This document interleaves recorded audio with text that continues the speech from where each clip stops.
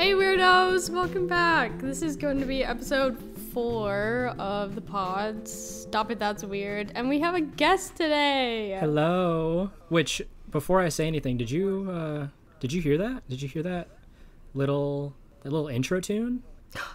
Oh, I wonder who made it. Ah, I know. They seem super cool. It was me. Yeah, Matt made it for the pod. Yeah. I'm also the cool. guest. It's so cute. Thank you. I'm very proud of it. Yeah. Which, all to say, yes, I am the guest for today. Very honored to be here. I'm Matt.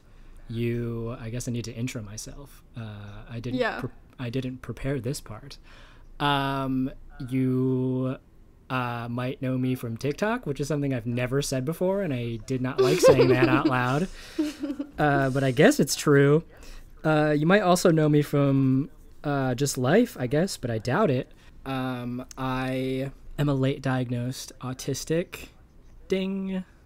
And what else is interesting to know about me? There's not much. If you were an ice cream, what would you be? For a while, I stole that question from you. Yeah. And you said you were the birthday cake one. Uh-huh. Which, that's good. I've always said in the past, I don't know if it's still true, but I might be reclaiming these as my roots again. I've always said I'm like a raspberry sorbet. It's a little fun. It's a little different. I don't want to say the Q word, but not, a little quirky. I'm just going to throw that out there. But yeah, a little raspberry sorbet. I feel like that's fun. Mm-hmm. It's got a little zest, dare I say, with the raspberry. It's a little bit of a zestier fruit. It's the whitest thing I've ever said. Yeah, super happy to be here and talk all things. Yeah. All things Neurodivergent. Yeah. It is rad that you created the song. I got to put in the description Trisha's song created for this show. For this show. So yeah. Cool. It was one of those things where I blacked out for 2 hours and then I reappeared and I was like, who made that? That's pretty fun. And I think it was me, but I don't really remember. Yeah. And then you sent it to me, and as soon as I hit play, I was literally like, That's what it's all about. I was literally jumping up and down. I was like, if you condensed my little body. See, if you were a song, that's what you would be. If I was a song, I would be good. Trisha's song. That's good. If I were a song, I would be... Oh, I shouldn't have set this up for myself. I don't have an answer. It'll be the last thing I say on the pod. You got to listen to find out. It'll buy me more time, too. That's what we'll do. We'll have to come back to that. Make a note. If Matt was a song. You're gonna hear me furiously typing in the background and Googling for songs. I have a pen and paper. Can you see my terrible handwriting? That's not that bad. Speaking of TikTok, I threw out a little question to my people. Before you get to that, is it interesting to talk about how we met or how long we've known each other? Sure, yeah. Go ahead. I want to hear your side of the story. No, I want to hear your side. Okay. Matt and I have known each other for years, you guys. We go way We're back. besties. We go so far back. 3 weeks maybe or something. I've said before I don't have any concept of time. So I would. 3 weeks is a bold guess. I would think. You think? Yeah. Yeah. Okay. 2 weeks. It feels longer, I think. It does feel a lot longer than that. Yeah. So what happened was I opened TikTok and my algorithm is sharply curated to my neurodivergent tendencies, and your little face just popped up randomly on my For You page, and you were like, I'm so lonely, I don't have anybody cool to talk to, I'm looking for a specific person. It was a real sad boy moment. Yeah, I was like, are there any Trisha Millers out there could put in the hands of the algorithm, and it really should. Right. Who are funny creative geniuses, if they could just comment on this video and we could become friends, that would People be great. way cooler than me, can you comment on this video and put me in my place? And that's what you did. That doesn't sound like me very much. Yeah, I think I just commented like the algorithm is really algorithming today or something like that, something dumb, and was like, yeah, like I'm a creative, I'm a poet, I have a useless creative writing degree, and we should be friends. And then what happened? And then I said no, and then you kept messaging me over and over until I finally gave in. Yeah. And I'm begrudgingly here, and I'm so happy to be here. No. I don't even know. Maybe I reached out. Well, I guess technically you reached out first with the comment, but I think I messaged you because I looked at your profile, because I got a ton of comments on that video. And I specifically threw a call out to any late diagnosed autistic creatives, and got a ton of responses. So then I felt bad, but I felt like I was on The Bachelor, or The Bachelor. Which one? The Bachelor is the one with one guy. Right. Yes. Okay. So I felt like I was on The Bachelor, and I had to like go through and just like, because I can't message, like, it has like over 100 comments. I was like, I can't message everybody, and I can't possibly reach out to every person. I'm a mere boy. So I had to do a little selecting, which felt very strange. But yeah, and then your profile just fit the vibe, and I was like, oh. And you were... I don't actually know how, though, because if anyone... Don't go look at my TikTok. Hey, don't do that. It was the Lord of the Rings Smasher Pass. That's why. And I was like, oh, okay. Really? That, and then you had another skit in there that I was like, that's pretty funny. Well, and since then, we've been chatting quite a bit. Like, we become little buddies over the past couple of weeks, and talking a lot about neurodivergence. And so both of you, I guess this is like important to say, is that both of us were very recently diagnosed. Yes. So I think that's like something that has a common thread that like brought us together. Is we've done a lot of like, hey, have you had this experience? Have you had that experience? And not surprisingly, or maybe not so surprisingly, we're both like, yeah, I do that too. Yeah. This past, I mean, it's been probably 2 months for me now. Yeah. And every day there's a new like, oh, that was an autism thing growing up. Yeah. Yeah. Yeah, that's how I feel. Well, maybe we'll get into it later, but there's been a couple where we were talking. One a couple of days ago, and we I was like, holy fuck. That's crazy that we both do that exact, very specific same thing. Yeah, and so here we are. And it's been, a couple weeks. So here we are. A great couple weeks. It's crazy. Here we go. New friends. Here's to new friends. I just have water, but cheers. Me too. Cheers. Should we get into the questions? Yeah. Okay. Do you want one? I prepped you on a couple. Do you want one you haven't heard or one you've heard? Surprise me. If you were an ice cream... No, I'm just fucking with you. I like... This is a good one. This is a good, like, soft launch, I think. Okay. How do you make friends? Like, genuinely. How do you form meaningful, long-lasting connections? Difficultly. Yes. Trial and error, maybe? Yeah. You know what my experience has been is like my two best friends I met about a decade ago when I was working. We were all working as writers for like this marketing firm. And saying marketing firm is like generous. Yeah. But we were all just working as writers, and I would just put on my headphones and just like write my articles every day. Yep. And through like the small amount of conversation that I had with the both of them, they were both extremely like persistent with me, and they're like, Trisha, we think you're cool and like we should hang out. And I was like, okay. And just like, I don't know if that's like a neurodivergent thing that I like don't believe people when they say they like me, but like, yeah, they had to be like pretty persistent with me before I was like, oh yeah, no, like I can see how we would get along. And finally it was like, yeah, let's hang out outside of work. And now, like, a decade later, they're my two best friends in the world. Yeah, my like 2 or 3 best friends came from like college and everything, but I have had to have a new experience of trying to meet friends in adulthood, or like post college or post situations where opportunities like that aren't just really like thrown your way as much anymore. And for a long time I didn't do anything about it. I was like, it'll just come to me, whatever.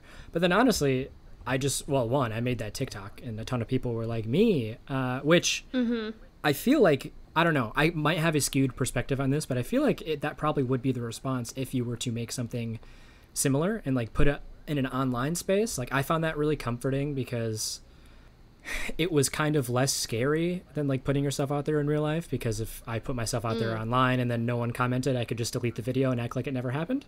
Just so true. But because also like I think that ties into like rejection sensitivity, which can be really tough. Yeah. But I think like TikTok especially is very curated for autistic minds and neurodivergent people. And so there's a lot of community on there, and just finding those common interests, like for me, it's really safe to like try to connect with people in an online space. Like but it's also just can be just as meaningful. So that's always helped. Yeah.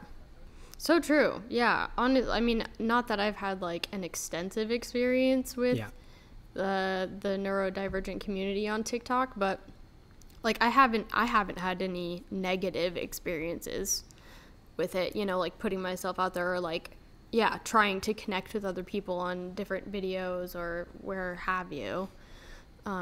It's a really supportive community as far as I've seen. Like people are, it's hard, it feels, and it is sometimes hard to find those other people, but then once you do and you like reach out, I've really never had a negative experience. Like it just, people are all kind of looking for that same thing, that connection. So it's like a difficult first step to do, you know, and you got to keep putting yourself out there, which is hard, but. And if you make enough TikToks, eventually Trisha will just comment and say the algorithm is really algorithming today, and then you're good to go. Eventually I will see it and I'll say something super funny and clever. And then you get to be a guest on the podcast. If you'd be so lucky. That question was from Chloe. Thank you for asking, Chloe. Thanks, Chloe. That's a very good question. We can move on. I like this one. Can I ask to sit down in a professional setting where everyone else is standing? Thoughts on other energy-related invisible accommodation ideas, specifically in regards to operating during periods of burnout or coming out of burnout. This was way too personal of a question for me. Explain. Well, I first realized, it really clicked with me that I was late diagnosed autistic when I had been in burnout for essentially years and had no idea. And then eventually, you know, I thought it was all these other things that were like all these other symptoms that kind of made sense, but not really. And then for whatever reason, one day I just Googled, or I searched on TikTok actually, was autistic burnout. And it just like clicked, just everything fell into place. And I was like, oh, that's exactly what I've been going through. And then since then, less so in these past few weeks, but in the months before this, like since realizing I was in burnout and giving myself the permission to be burnt out, I really started to feel more tired because I was finally letting my body be tired and not trying to push through it. Totally. And then eventually I work fully from home, which is a real luxury and so nice to be able to do. So, but like since then it's been like camera off for meetings whenever possible, working from bed whenever possible. So I can definitely empathize with like professional setting and workplace burnout and just like autistic burnout and burnout in general. But I mean, I don't know what you think, Trisha. I would think yes, I feel like, yes, you can ask to sit down and when people are standing. I think that's 100% fine. How you go about it would depend on your context of if your work knows you have a neurodivergent diagnosis or they don't, or how accommodating it is. Like there's different ways to go about it, I think, but I don't know. What are your thoughts?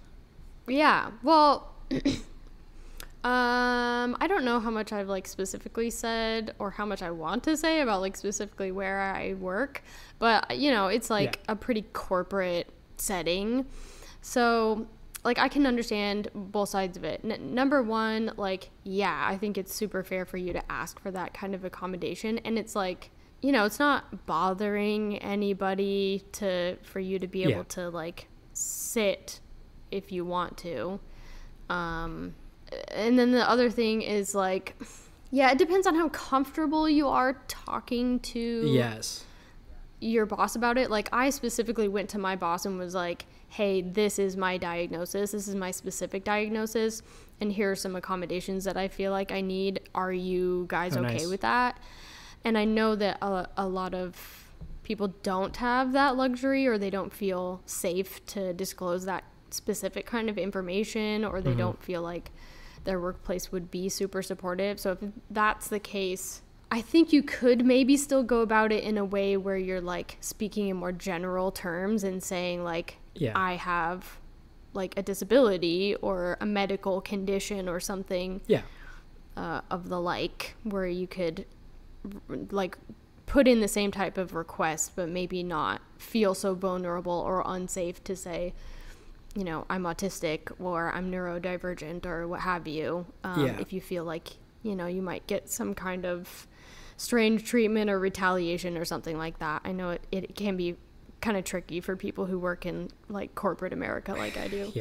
I reached out to my direct manager and just told them that hey, I got this diagnosis and here's what I'm going to do, be camera off for all these things. And, like, they are the only person that directly knows about it, even though when I'm in meetings, there's a ton of other people and I'm the only one with my camera off. I just kind of force myself to not care about what those other people might think, because odds are they're probably not thinking about it. And then if they are, it's not my problem to think about that. Like, as long as, you know, it doesn't conflict with my standing in the workplace or whatever, like professional standing in the workplace. That is a good point. It is a heavy burden to carry. I often find myself worrying about, I've said this a bunch on the podcast before, about, like, my perception, how I feel I'm being perceived by others, which can be such a burden if you're like, no one has technically said that it bothers them, but you're, like, one step ahead and you're like, am I being disruptive to this meeting? Are people judging me because I'm accommodating myself or whatever, which can be really difficult. But if you can try to just be, like, kind to yourself and try to, like, pass that burden back onto the people. Like, if they don't say that it's a problem, I would assume that it's not a problem. Absolutely. And in regards to just other energy related accommodations or invisible accommodation ideas, I actually asked this exact question probably just like a week before you and I met, because I was gonna get flown out for a work event. It didn't end up happening, but I asked TikTok the same thing, and one thing that I got a lot in the comments was, if you're going on, like, a work trip, you can pretend you're getting sick over the amount of time you're, like, working, so then you have, like, a physical reason or whatever. I know when someone said that and then it got a ton of likes, I was like, that person is playing, like, 4D chess. That is incredibly forward thinking. But then I would say also, like, if for whatever reason you can't sit down or do a specific accommodation, you can still find other more subtle accommodations that don't need to be, like, I don't know, professionally tracked. Like, you could take a 15-minute bathroom break every couple hours where you just sit in that, like, sensory deprivation area, makeshift area, or something like that, or try to find, you know, move to quieter places every once in a while, or headphones or what have you. But it does depend on your line of work, of course. Yeah, that's great. People are so much smarter than me on the internet. That's I love that suggestion. Just lie, you know what I mean? Yeah, like, just don't tell the truth. Yeah, exactly. They don't. Yeah. It's none of their fucking business anyway. No. Here's what you do: you walk in one day on stilts, so everyone thinks you're super tall, and then when you're actually sitting down, you look like you're standing. There you go. Yeah, and then no one would know the difference. The logistics of how you get the stilts under the table and stuff might be a problem, but you can sort that out later. You build a big table and bring it in the night before. Next question we have. Right, next question. That was from Matt, and it was not me. I swear to God. Thank you, Matt, for asking that question. Okay. Well. And then we have one from. Matt. We have another one from Weasel. Love it. I would love to hear you talk about how you understand and think about the relationship between autism and OCD, which I thought was really fascinating. So for those who don't know, I started my account on TikTok as like just a catalog of my thoughts around OCD because I was diagnosed with it. But since it's been really interesting because since getting the autism diagnosis, I've had a lot of realizing of like, oh, do I really have OCD or is it just like autistic black and white thinking that gets played up to the max? Oh, interesting. Which I don't really have an answer to. And personally, like, I don't need to have an answer to because it's the same experience either way. Sure. But the relationship between them, I think, how I think about it is like, one, it could just be my autistic black and white thinking that has been categorized as OCD, but it fits better under autism, whatever. Or like, yes, there is OCD traits, but then like my autistic black and white thinking can kind of heighten the sensitivity of the OCD and like make it stick more.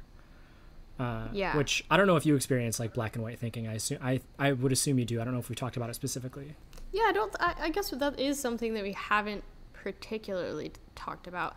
For sure. I've noticed, especially like, you know, I think that I have like a fairly keen sense of humor, but sometimes, especially over text, like if my friends text me a joke, sometimes I like just don't get it right away until I like think on it for like 5 minutes, and then I'm like, oh wow, okay. They didn't literally mean, you know, whatever I was gonna say.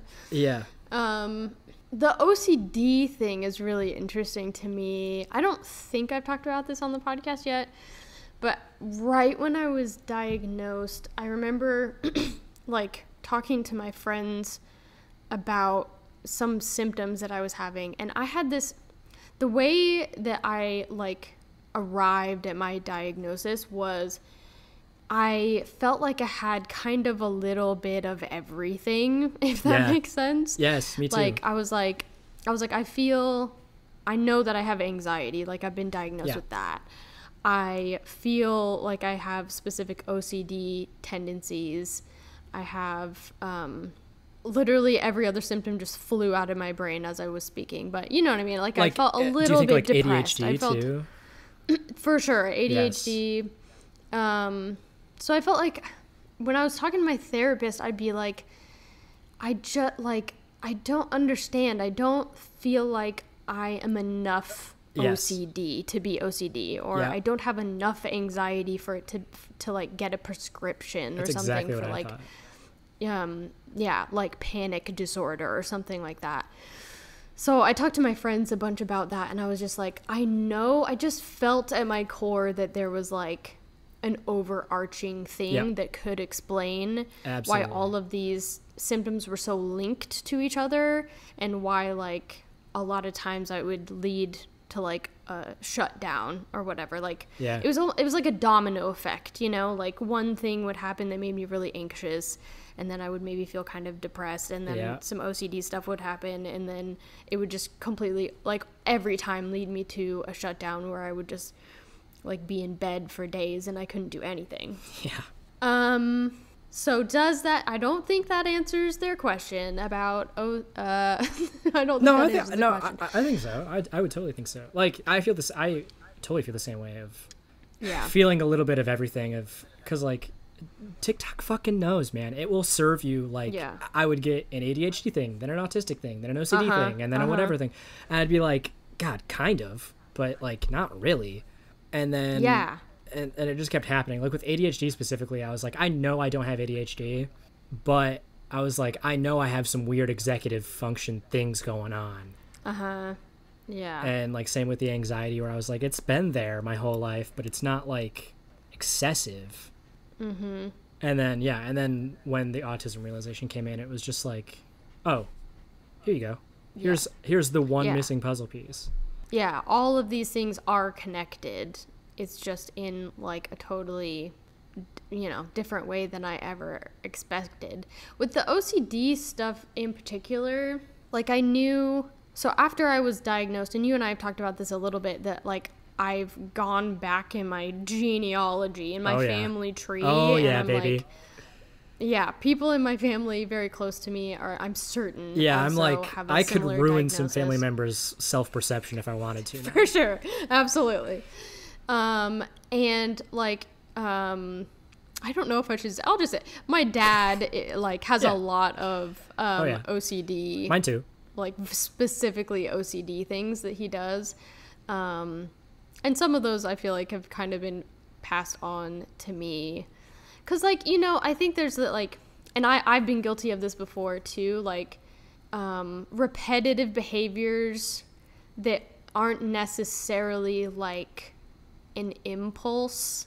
Can't you like, what am I trying to say? When you like the way that I've talked about it before, or like in general conversation about OCD, I think it's easy to say like, oh, I have OCD tendencies when you're just talking about kind of repetitive behaviors. Yes. And it's not necessarily like a clinical like medical thing where you can't stop doing the thing. I think I have a few of those kinds of tendencies where it is repetitive to the point where it's like tiring and frustrating for me to like not be able to not do that thing. But again, like even, you know, I think on a, it's not enough maybe of a disruption in my everyday life that I could be like diagnosed fully with OCD. So yeah, and since like realizing and getting this the autistic diagnosis, it's like even when I got the diagnosis, it was a nice revelation because it gave me a framework to work within. But I also, it's like, even if I didn't get it, everything I was experiencing would still be the exact same that I'm experiencing now.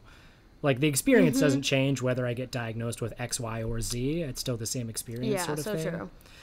But it just gave me a nice framework. And so, like, I enjoy this question for the intellectual aspect of it, of like, oh yeah, what is the relationship? But at the end of the day, like, if I start to spiral about it, I'm like, whatever. What I'm experiencing is what I'm experiencing. And whether I have a name for it or not, it's still there. So yeah, so true. My therapist has said something really similar. And I think it's kind of cool. I might just be speaking for myself, but it is kind of cool to like separate the two, like OCD or you know what I mean? Like this is autism and it's a separate thing, and it feels very separate to individual diagnoses of other things. You know it's what super I mean? It's super helpful. Even though it is linked a little bit, and you can kind of classify symptoms in that way. I think it is really like healthy and helpful to like see autism as its own like autonomous thing. 100%. Weasel, I hope that answers your question. Thanks, Weasel. I'm just picturing an actual weasel just furiously typing on TikTok. Well, okay, we have one more question. Somebody draw that. And tag us, please, at oh, there's no pod TikTok yet. We don't have that yet. You're gonna have to find one of us. Editor, put the name in post. Add it in post. Trisha's the editor. Put it in the description. There you go. Okay, we have one more from Blep. How to form community with high support need autistics and how to navigate internalized ableism without hurting them and ourselves. What a great question. Yeah. One that, if I'm being upfront and honest, is very difficult for me to answer because I don't know. Yeah. I don't know. That's a very good question. Yeah. Will you read the question one more time? Yeah. How to form community with high support need autistics and how to navigate internalized ableism without hurting them or ourselves. Okay. Sorry. I wanted to be thoughtful about the way that I responded to this.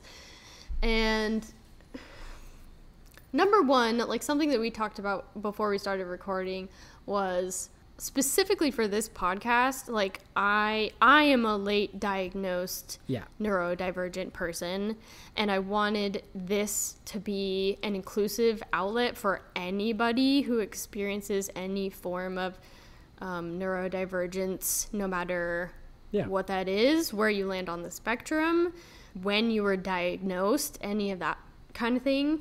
So I guess I just wanted to be clear about that like, even though I fall into a specific category and I am very, very new to this diagnosis and very much like still figuring out my own symptoms and the language to describe my own experience in.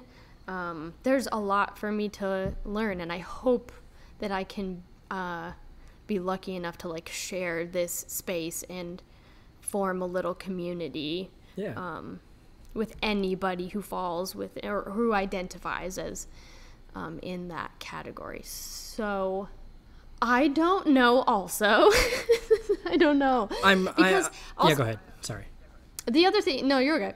The other thing is like, I feel it would possibly be inappropriate for me to like tell someone who, like, I don't personally identify as someone who has like high support needs necessarily. So if I was like, hey, this is what I think you should do and how you should run your life. The call is coming from inside the house, yeah. Right, exactly. They'd be like, okay, well, what makes you qualified for that? And I'd be like, I don't know, I'm not. I have a podcast, idiots. I know all the answers. I got a microphone, listen to me.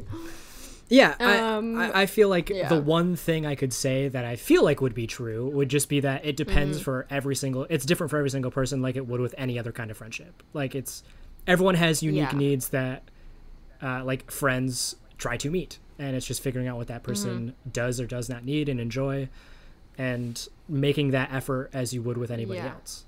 But that's, as far as anything outside of that, I don't feel qualified to give advice for. I know, yeah. I will say also, just like, to my friends' credit, you know, I always, like, I am the doom and gloom, like, worst case scenario thinker. So when, like, I was so afraid to tell my best friends about my diagnosis. I was like, and I don't know why, because they're the most supportive people ever. Yeah. But I was like, I was so afraid of people treating me differently or them seeing me as a different person suddenly, that I held off on it for a little bit. But then when I did share that with them, they were very much like, whatever you need kind of thing, you know, like and, you know, even in the moment, if something comes up that you don't expect and you know, if we could change something that would make you more comfortable or accommodate you, like, we will do that. And so I know that that's not always the case for everyone, but in my own personal experience, I have found that people will be much more kind than maybe you think that they will. Yeah. You never know until, you know, obviously you want to be in a safe space and, like, share that with people that you trust. But, yeah, I think giving people the benefit of the doubt and just say, and let people be nice to you and support you. That's been my issue, is that I don't give people even the chance to do it, you know? I literally, like, the other day, so I'm back home in the home I grew up in, and both my parents live here, because that's how living with family works. I was home, and, like, they're both fairly neurotypical. I think, you know, my dad's got a little spice in there he doesn't really know about, and I'm not going to be the one to ruin that for him. He's lived his life just fine. Hey, Papa, if you're listening. And so they love bright LED white overhead lighting. Ugh. Oh, I know. It is physically painful to my body when that is on in the house. And which, actually, this is great. This goes right into my sensory nightmare of the week. Incredible. Is, like, they'll come home because they have to go out to an actual physical location to work. So then they'll come home and just turn all of the lights on, and I'm just like, oh, absolutely not. But here's the thing. I don't say anything. Oh God. I don't even give them a chance, because my mom would be like, oh, of course, absolutely. Yeah. But I'm just still in that mode of, like, just the automatic accommodation for other people, when it's like, finally I'm realizing, like, oh, I'm the person that needs the accommodation here. Yeah. 1,000%. I've noticed even just, like, small things, like, if I haven't mentioned this before, I'm a D&D nerd. Yeah. And so I do, like, a girls' night D&D thing with my friends. And the way that we have to like set up this long table, I end up usually with my back right next to an AC unit. Uh-oh. And it's just blasting on me the whole time. And my sweet bestie every time will be like, oh no, that's gonna be so uncomfortable for Trisha. And she like tries to like be like, do you need a blanket? Do you want me to turn it off? What do you want? I'll give you anything that you need. Stop perceiving me. Right. And so my brain is just like shivering, and I'm like, I'm fine. I'm literally fine. I don't know why would you think that I'm not fine? It's totally okay. But if I would just like say something, then I could resolve the problem. Why is that part so hard to just be like, yes, I do need something? Because we didn't get to do that our whole lives, is my guess. If I wanted to play therapist for a second. Just like, I feel like that kind of is a late, maybe it's not, but like for me anyway, from what I experience, is like being a late diagnosed neurodivergent person, you have to learn to like, it is mentally accepted in my brain, like everything, there's no issue there, but like enacted, embodied acceptance is still taking a while to like, on the level of like daily choices like that, like the small stuff. Like it's easy for me to be like, I accept that I have autism, but then there's a white overhead light on and I don't do anything about it. Exactly. Yeah, it's like the action, actually actively doing something about it is the difficult part. What I'm finding that I do now sometimes is I'll like, you know, in that particular scenario, she would ask me if I needed something and I'd be like, no, I don't. And then my brain goes, yes, you do. Yes, you do. Yes, you do. Yeah. And so then I'll think about it for like a minute or two, and then I'm like, actually, maybe I should get a blanket or something. That is one of those things where the words leave my mouth before my brain has registered what I've said. Like my mouth is like, I'm good, and then my brain's like, what the fuck did you just do? Like, why did you do that? Yeah, why'd you say that? Yeah. Like I'll walk into a place and they're like, do you want a water or anything? And like I'm dying of thirst because it's 90 degrees out, and I'm like, yes, no, I'm all right, that's okay. And then I'm like, actually, could I? Actually, now that you've made an extra trip without it, I'm gonna make you go once more and feel even worse about it. Exactly. Yes. Yeah. That's very funny to me. The idea that I'm just thinking a mental image of like SpongeBob with like the driest mouth ever. I don't need it. I don't need it. I definitely don't need it. Yeah. The other sensory nightmare that I have going on, it's an active one in my life. It's the lighting isn't active anymore because my parents left to go on a camping vacation, so I just get to live like a little gremlin in a cave with all the lights off, which is great. But I do have one active one still. There is a nondescript smell coming from the fridge of something my parents definitely left in there that they forgot to like throw out. Don't really know where it's coming from. I didn't make it, but I'm not having it. Describe the smell. Absolutely not. I think I would vomit live on air if I tried to right now. It's very... Well, here's what I've noticed is like sweet smells don't bother me. I don't love sweet... Like if like someone lit like a vanilla type candle or something, I'd be like, ooh, that smells a little too sweet for me, but it wouldn't make me like nauseous. But any like savory smell, if I'm not in the mood for a savory smell in that moment, it's gonna be tough. It's gonna be a tough one for me. And every time I open the fridge just to see what's going on in there, maybe some food has materialized that I forgot about prior. Yeah. I am bombarded with the smell, and then I'm immediately like, oh yeah, I'm no longer hungry. Yeah. So you're gonna leave it there?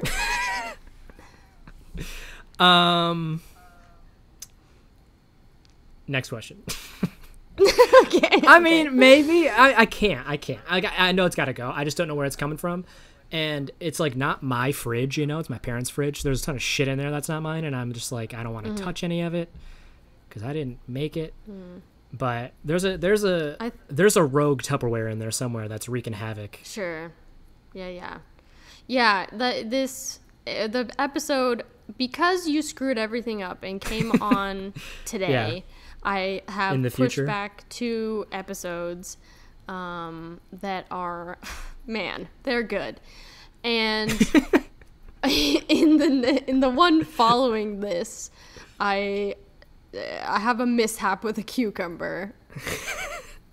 Hey, we've all been there. Hey, you ever had a cucumber mishap? Boy, have I. You haven't become... It's like a rite of passage. You haven't become an adult until you've had a cucumber mishap in one way or another. If you haven't almost thrown up from a cucumber, you're not neurodivergent. I'm thinking of foods that have made me want to vomit recently. Now that we're on this topic, maybe we shouldn't talk about it. But, hey, food is like my favorite thing to talk about on this show. are you having any sensitivity issues with food currently, or no? I can't think of any. I mean, there's the food thing that we talked about, which isn't a sensitivity. It's just like a quirk. No, like yeah. Peculiarity. Let's talk about that. Okay. I think that's trademarked. You can't say that. I can't say let's talk about that. No, you can't. If you know, you know. Just editor, bleep that out. Bleep that out. Thank you. I'm not going to. So the thing is, we're talking about like the organization of food, yep. or the like pattern, like yep. the need to organize. So like, if you have candy, you might organize them by size or color, yeah, or shape or whatever. Like a very specific one that I do all the time is if I'm eating potato chips, I will take out a handful and I will eat all of the tiniest bits first so that I'm left with the whole chips at the end, because those are the best ones. And then I said, oh, that's kind of like what I do, because with food I'm eating, I will eat the stuff that I'm least excited about first, because we're saving the good stuff for last. Like, you got to save the best fight for last. That way it like lingers in your mouth and whatever. And neither of us had ever met someone who's done that. Yeah. And that was a big holy fuck, you do that too? I was like, you're joking. I've known a fair amount, I think, of neurodivergent people. I've encountered a fair amount of them, but I don't think I've ever spoken that, like verbalized that idea to someone before, and then also to have someone be like, oh yeah, of course. Yeah. I saved the best bits for last. I have been perceived doing it before, and other people have been like, what are you doing? Me too, yeah. Like, if there's like a sandwich, and I eat all of the outside of the sandwich, so I'm left with just like this amorphous middle piece that is the best piece because it's the middle, so it has like everything. Right. But it looks weird because there's no crust left, so I was actively making a choice to save that piece for last, and other people are like, what are you doing? And I'm like, saving the best bite for last, dude. Like, what are you talking about? Of course. Every time I will do that. We talked about like, I don't eat meat anymore, but when I did, like if I was eating like a lobster or a crab, I would crack every single leg. You gotta get the work out of the way. Yeah. Get every single little morsel out before. And I don't know if that's like part of an OCD thing or not either, but it's like I truly could not enjoy it unless I got every single piece out. Yeah, I do it with, if I'm cutting, if I have to, a food that requires cutting, I will cut it all first and then eat it, because it's just and it's like weirdly linked to like, in my brain anyway, it's linked to like, not being able to relax until all my work is out of the way, or like all my chores are out of the way. It's that same feeling. Yeah, we talked about that the other night, that I had the same exact thing. And it like, I feel that it's worse on days that I'm like struggling with more anxiety. If I'm having a high anxiety day, then I just like will not rest until like I must go to sleep. You know what I mean? Like, my body and brain will just keep going until I'm like, okay, it's like 12 a.m. and I haven't let myself stop doing stuff because I'm like, gotta check everything off the to-do list. Yeah. The only exception for me would be if I'm in the middle of a hyperfixation. Oh, interesting. Like, if I have tasks I need to do, whether it's like eat, do laundry, do some work, whatever, I will have to do them unless I'm in like an active hyperfixation. Then my brain is like, we're doing the hyperfixation. You can do all that other stuff later. Don't even think about it. That's so interesting. Yeah. I can't. I get a lot of anxiety surrounding like work that needs to be done, whether that's like work or like work around my house or what have you. And I will be thinking about my hyperfixation all day, and that's what I would rather be doing. Sure. But like if I put it to the side for even like an hour or something, I would feel extreme anxiety and guilt for not just doing the thing I was supposed to be doing. Well, yeah, that's true, because now that I'm thinking about it, I'm thinking back to specific moments in time when my hyperfixation was like actively making something or creating something. So that still kind of felt like a task I needed to do. I needed to finish that task. So it kind of felt like I was doing a task that needed to be done, but it just happened to be a hyperfixation. So then I would just like sit and do this thing for 8 hours. And then I'd be like, oh, okay, now that that's done, now I'll go finish my laundry or go eat a meal or whatever. Oh, interesting. I've definitely had those days, especially, you know, like I'll make it through a work week, and then literally all that I'll be doing from like 5:01 p.m. on a Friday through 9 a.m. Monday morning is doing whatever I'm hyperfixated on. Did we get super off track? What were we talking? What was the thing? Well, no, I was going to transition into. I figured this would be a good way to go into hyperfixation of the week. You're good at that. You're so good at that. I've been getting lucky, and it's been extreme foresight planning, because I have noticed I'm not good at transitions naturally. Like I have to work to seem good at transitions, which I feel like is a pretty normal neurodivergent, if not autistic thing. Yeah. Of just being like really blunt and like abrupt in changing topic or like in conversation. Just my brain picking up a thread and being like, oh, we got to talk about that now. Veer left immediately. We are talking about this thing. That's been this entire podcast. You didn't have to call out the pod like that. Well, okay. I had thought about it before. I was like, it makes sense. Like, because I've done similar stuff like this in the past, and I was like, oh, that makes so much sense why I always struggled with that or felt awkward around moments of transition, is because like they were like physically painful for me to try to achieve. Yeah. Screw them. That's what I say. Who needs them? Transition. Enter smooth transition. Well, we were talking about hyperfixations, and I wanted to ask you, what is the deepest hyperfixation you have ever gone on? Ooh, baby. I got a good one. It's embarrassing. But you go first. Really? During the pandemic, I became a Harry Styles super fan and a Directioner all at the same time. Oh, wow. And yeah, I'd say for all of 2020, like a full 12. That's Big Time Rush. That's not One Direction. R.I.P. Big Time Rush. I wasn't the show, not the people. I wasn't gonna call you on it, but that's okay. Yeah, I'd say for a full 12 calendar months. That's what I was doing. Give me a 1D fact right now. 1D fact? Just something you like about it. Oh no. You know, I would just end up watching, they became like a comfort thing. Yeah. And so I would watch like the same music videos over and over. Yes. I can't tell you how many times I've watched Night Changes over and over and over. Oh, that's so good, because mine is so similar. I could probably recite, like without watching it, I could probably explain visually how the entire music video looks. Cold open, exterior, nighttime. Exactly. That's so good, because mine is it's very similar. The deepest hyperfixation I went on was, I would argue, more than a year's worth looking back, but it was a little bit more sustained, but it was also super intense at the same time.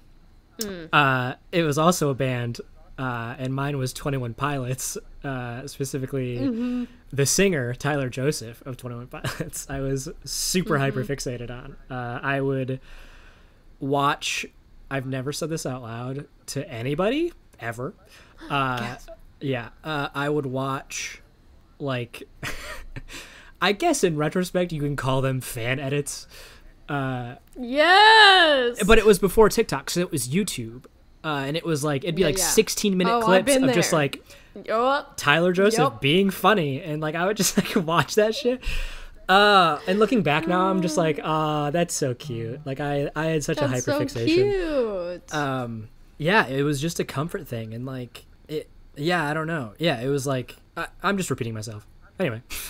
Yeah, I think if you haven't gotten, you're not a real fan, okay? If you haven't been so hyper fixated that you landed on fan edits and fan fiction, okay? Yeah.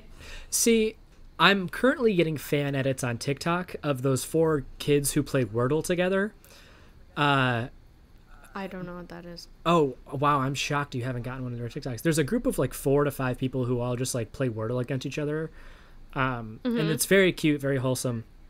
And I just like watching it because it's just like, I don't know, my monkey brain loves that shit. I'm just like, oh, let me figure out the Wordle with you, whatever.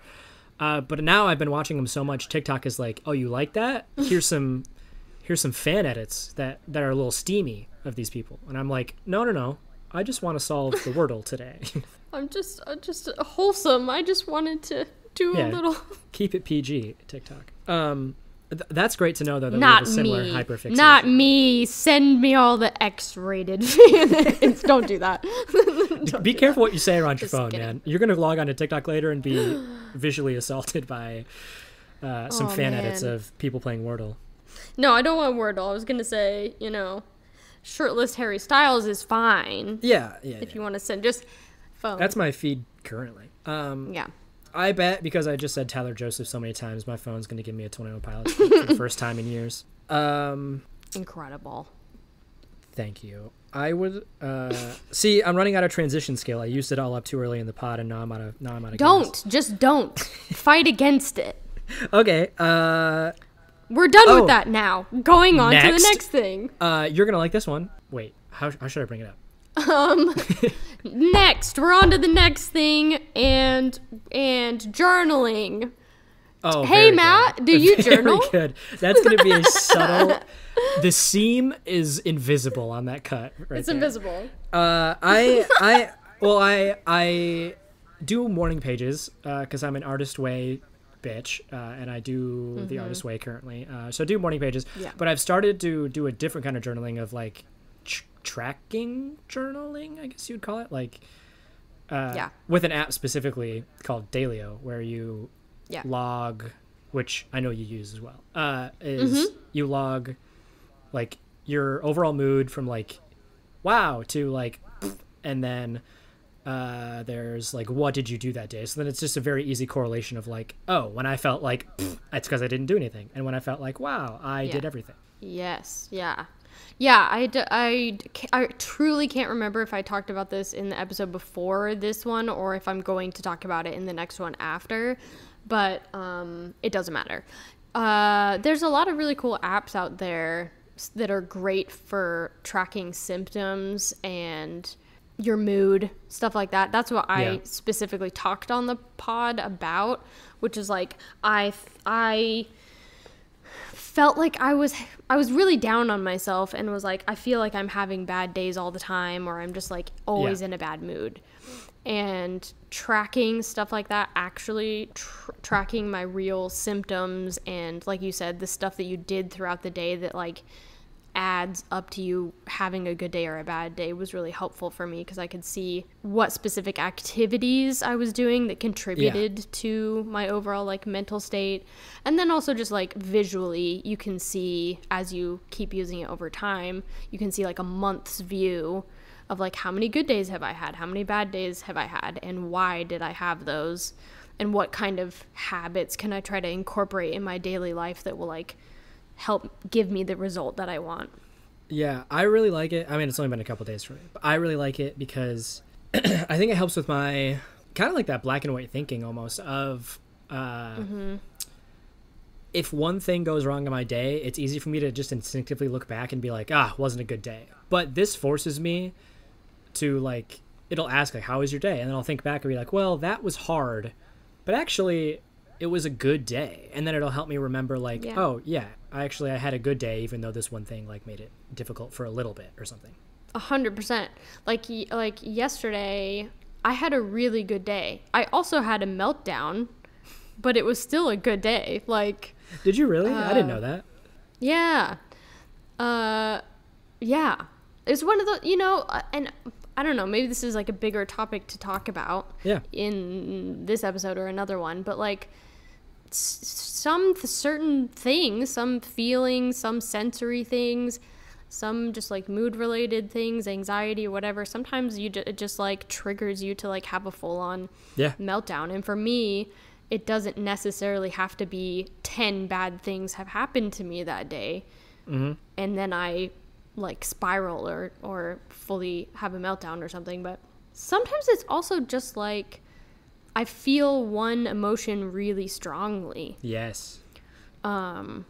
And I don't even know if I remember what it was. But I've also, like, meltdowns have... What am I saying? When I was originally diagnosed, I think I was afraid of that term and of that feeling. And was like, if I have a meltdown, I'm fucking up. And I need to, like, try to avoid that. Or I need to, like, work around that. Or, like... It's not good or it's not healthy. And really, truly, the opposite of that has become true for me. Yeah. If I'm feeling like a big, like, welling up of emotion, like, it feels really good to just get all of that out. Oh, my God, it's the best. Just, like, screaming or crying or doing whatever. And sometimes it's, like, over, you know... like a really sad song or something that I listen to. And I just, have some, like... personal attachment to that song, and it always makes me feel a certain way when I listen to it, and then I start crying, and then like it just inevitably ends up being like a meltdown or something, which it's not it's I don't want to think of that as a negative experience for me, because it's like so cleansing for me at the same time. Like it needed to come out. In the past, actually, I haven't thought about this in forever. This is my daily, that's an autistic thing. I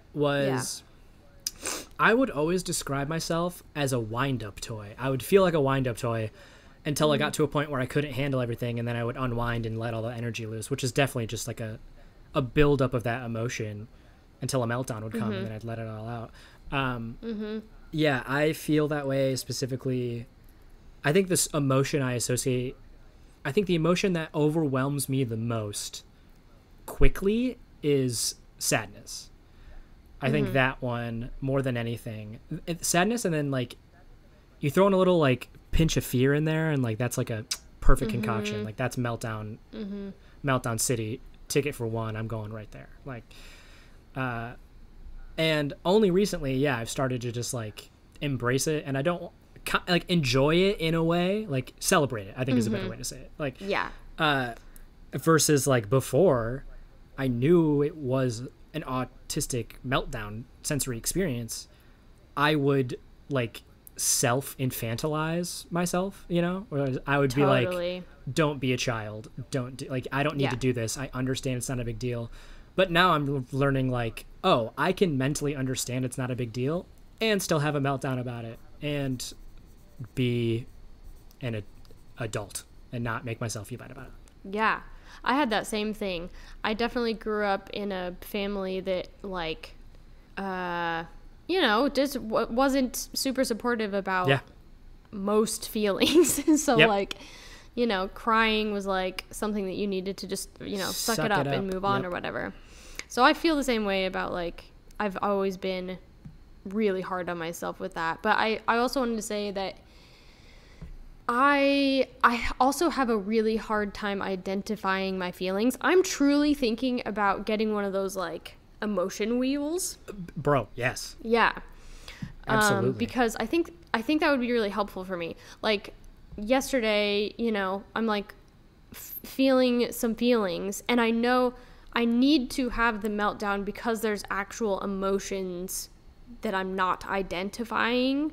I can't figure out what's triggered it and what real life thing is making me feel some kind of way.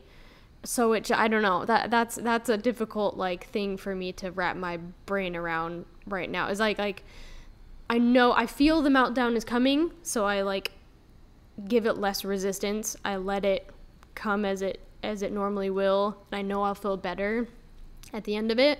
But where I need to maybe do some more reflection or identifying is like figuring out giving a name to whatever it was that led me there. Yeah. I feel like I'm just like babbling right now. No. But letting the meltdown happen, but then also maybe going back and saying what I actually was originally feeling was sadness because of XYZ. Yeah. Yeah. That's hard for me. Yeah, and I've also noticed, which leads into the one other note I had, so that's perfect, was... where are you? Where did I write you? Oh, yes. I'm also... I've come to realize I am way more sensitive to rejection than I thought, because at first I thought rejection sensitivity was like solely feeling rejection about yourself, like you put yourself out there and then you get rejected. But I've also come to notice that I think is true, I haven't really heard anyone else talk about it, is like I'm super sensitive to other people feeling rejected. And if they feel rejected, it makes me really overwhelmed, like especially if it's someone I care about. Oh, I haven't ever thought of that. I think that's very endearing. That's very sweet. Yeah, like I would think that falls under rejection sensitivity, like being sensitive to it. Yeah, on the pod it does now. We're experts. Yeah, like if I sense someone around me, in general, if anyone around me is like feeling a sense of rejection, I can pick up on it like super quick. But then if there's someone I love or care about feeling rejection or hurt, like that can send me into a meltdown quicker than if I'm experiencing rejection or hurt, I feel like. Ooh. That sounds like a therapy issue. Something that Matt needs to talk about in therapy. Is that not what this is? Is no, this not my therapy session right now? Sure, I can put on the therapy hat if you want. That's so, I mean, the like obvious thing would be like, well, why are you feeling other people's, don't perceive me right stronger. Now. Don't analyze me. Don't do that to me. That's not why I came on here. Why I will drop off this call. Why are other people's feelings more important than yours, Matthew? Because I don't have a joke. I thought I could come up with a joke, but I don't have one. Yeah. Because it's not. I know. I'll bring it to my therapist. I already have brought it to my therapist. I'd be so interested to hear if other people have experienced that, because I don't know that I have personal experience with that. I definitely feel pretty acutely aware of how other people are feeling around me, but I don't know. Maybe I'm just a selfish asshole. I don't know. But if someone was like feeling rejected, I would like pick up on it, and then I'd be like, well, I bummer. Think actually, well, I think a part of what it is actually is it does still need to include me in some way. Like if someone I love came to me and was like, hey, this sucky thing happened to me, I would just, I would be there for them and help them through it, of course. Yeah, but I think if it involved me in some way of like, hey, you did this thing and it hurt me, like that would be much. That's what gets me, as opposed to, which maybe is more about the element of guilt than anything. But even in a sense of like, I'm not to blame. It's just a thing that happened, and it's like I could theoretically easily understand their side and not go into meltdown mode on my side, but I find my body just gets overwhelmed with that super quickly. Yeah. I'm thinking of one example in particular that's probably not appropriate to share on the pod, but there was a fight that I got in with a friend, and we were talking about what I have a really hard time with is like telling people that they hurt my feelings. Oh, yeah. I just like hide it. I just 100% will hide it. Can't do it. And so we were having that kind of discussion, and it was really hard for me to just say like, hey, you hurt my feelings. And so I will just hold on to things for a really, really long time. And an inappropriately long amount of time had passed since she had hurt my feelings. And we ended up having this conversation much farther in the future. And then the stuff was shared on both sides about stuff that we both did wrong. Yeah. And when I like realized a way that I had wronged her, full meltdown. I was like, I will never emotionally recover from this. Yes. Yeah. It's like, I think what gets me the most is situations where if someone comes to me and they say like, hey, you upset me or whatever, I'm fine in situations like taking that criticism and being like, oh, I can understand that. I'm really sorry. But if there's a situation where I feel like I'm still kind of like quote unquote in the right or didn't do anything wrong, but they feel hurt. And like, I would before not voice that and just bend over backwards and be like, oh my God, I'm so sorry, whatever. But now since, and then trying to voice it like that is what can make my body really overwhelmed. Cause I think it's that fear of rejection sensitivity and being like, if I stick up for myself and they don't understand my side, that's going to be extremely sensitive to me. Yes.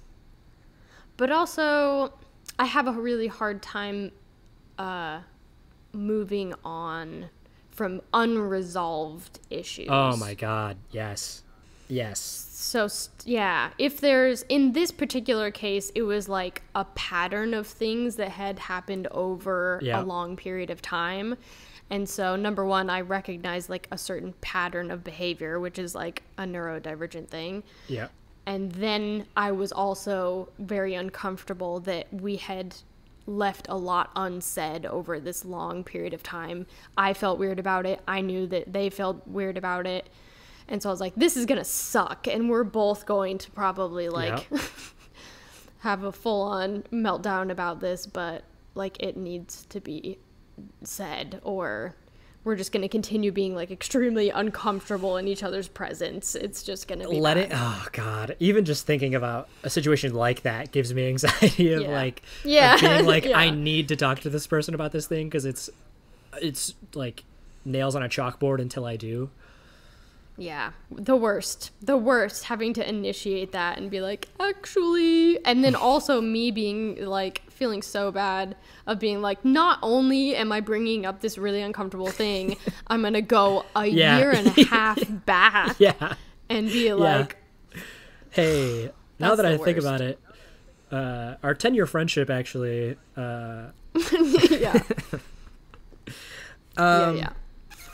I mean, what else you got for me? Well, I mean, we're over an hour, so I don't know.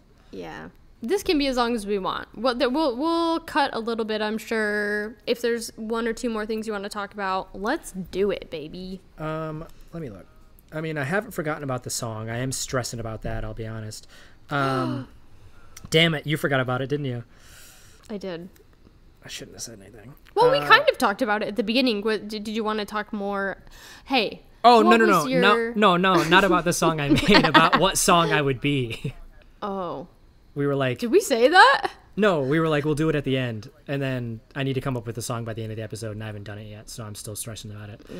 But we'll figure it out. It'll come to me. I'm not worried. Okay, I'm not worried. It'll come to me. Don't worry. I'm just telling myself that at this point. Oh, I know what song I would be.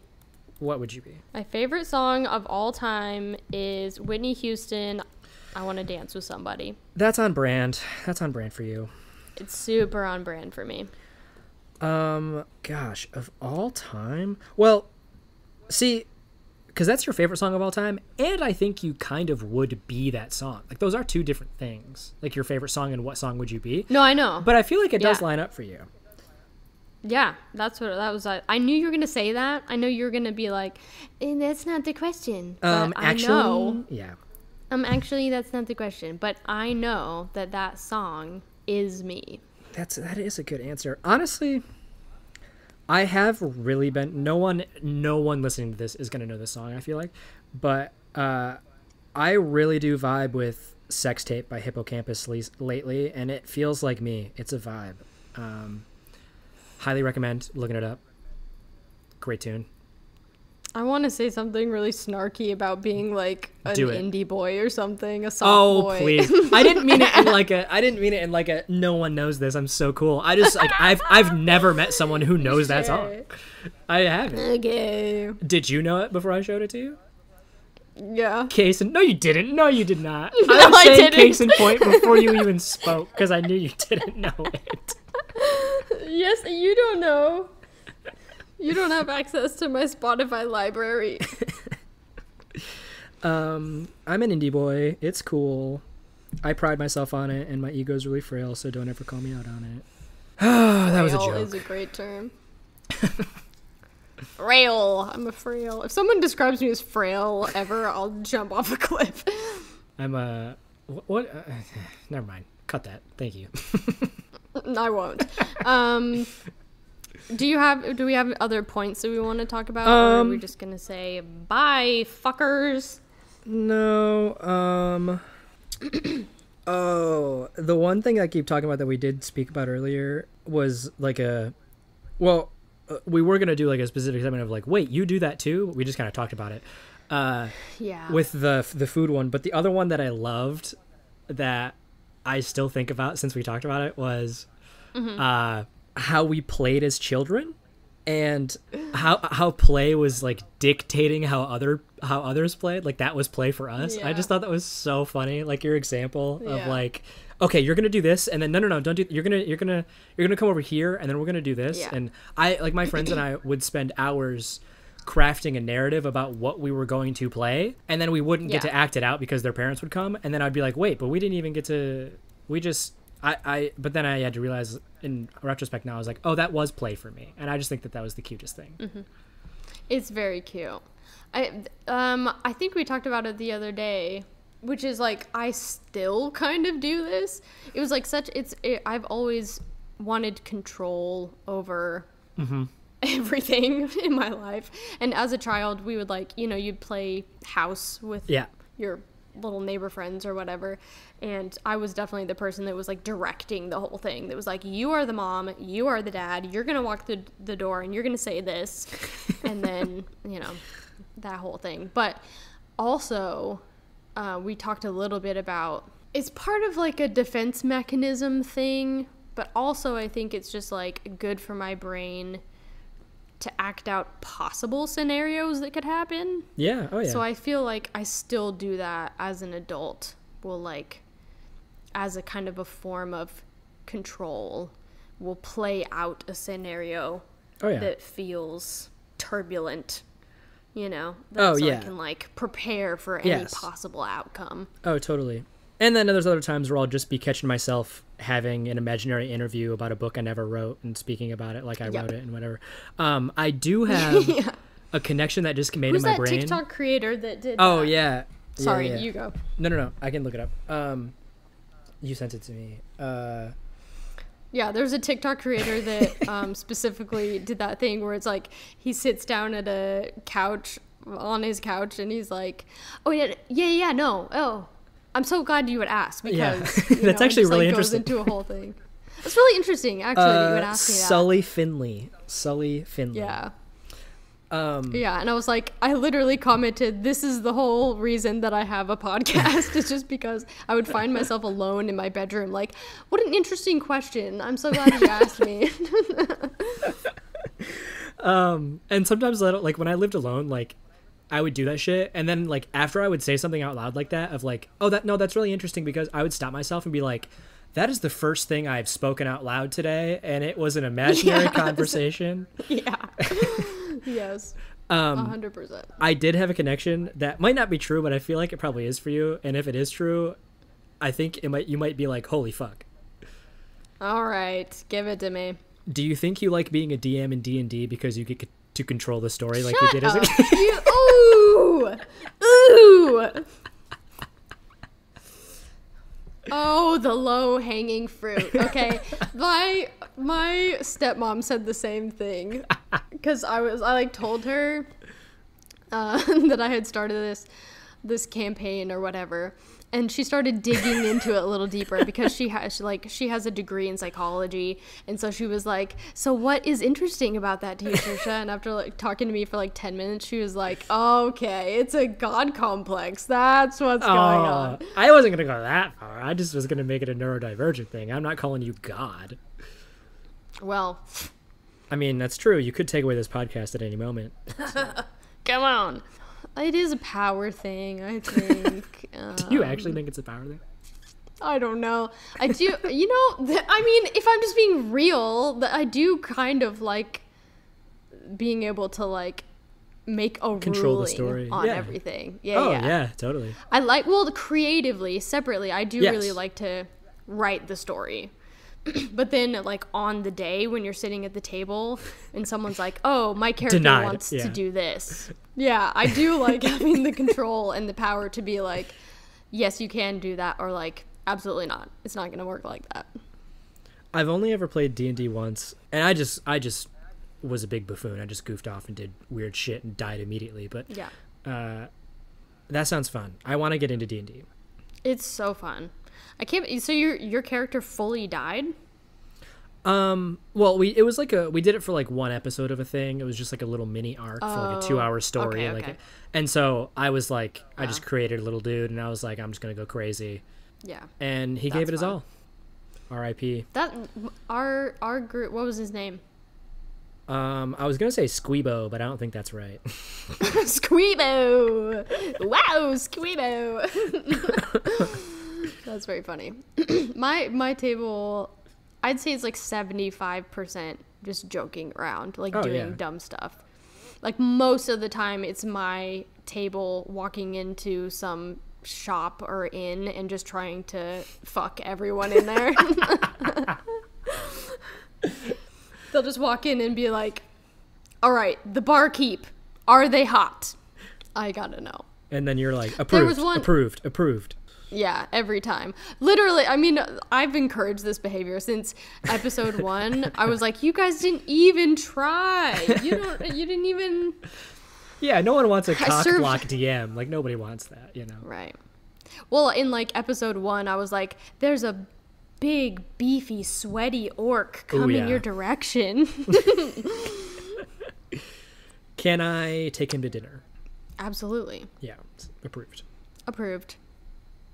That's all I had. What else? That's all I had. That's all I had. Okay. Incredible. Gee, I hope this was you good. picked the song. I hope I did a good job. I think it was did. okay. Do we like the song pick? Do I need to pick a different one? Pick one that people know? No. Come on. Hey, it wouldn't be authentic if you did that. You true. picked the song that you picked for a reason. that's true. I don't think I'd be any other tune right now. That feels like me. I dance to it every morning. So yeah. Well, folks, let me know if you hate Matt, and I'll tell him that he can't ever come back on the pod. I'm looking forward to my future exile. Just kidding. And canceling online for this. This is what's gonna happen: is people will listen to it and they'll be like, I've only listened to it because of Matt. No. Absolutely. No. People love the pod. I love the pod. I genuinely enjoy being here. I appreciate the invite. Thanks, guys. Oh, do we want to do... well, I was doing affirmations at the end, but we don't have to do that. We can just say, be kind to yourself. Absolutely. Love ya. Yeah. Talk to you soon. You're worth it. Mwah. Bye-bye. Everyone is worth it. Bye.